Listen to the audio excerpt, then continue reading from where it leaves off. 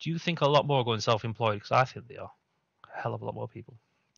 I've probably got quite a unique perspective on this, to be honest, because I speak to hundreds of surveyors, and I think there's definitely a shift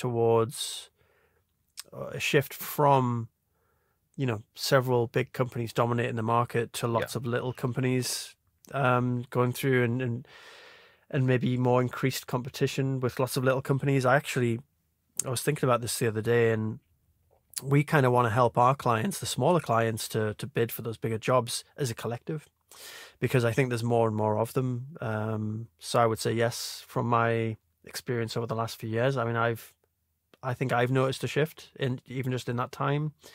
And the conversations I have suggest that people are more comfortable starting up on their own, probably because their peers are doing the same and they can see, actually, this guy they used to work with, he started up on his own, he's doing all right. And I think as well, in those bigger companies, the pay tends to be a little bit less, Yeah. and the hours may be longer. So yeah, I definitely think that there's an advantage to going self-employed in that you can choose your own hours, you can charge more, and have a closer relationship with the clients and things like that. So yeah, I think there's a shift towards that for sure.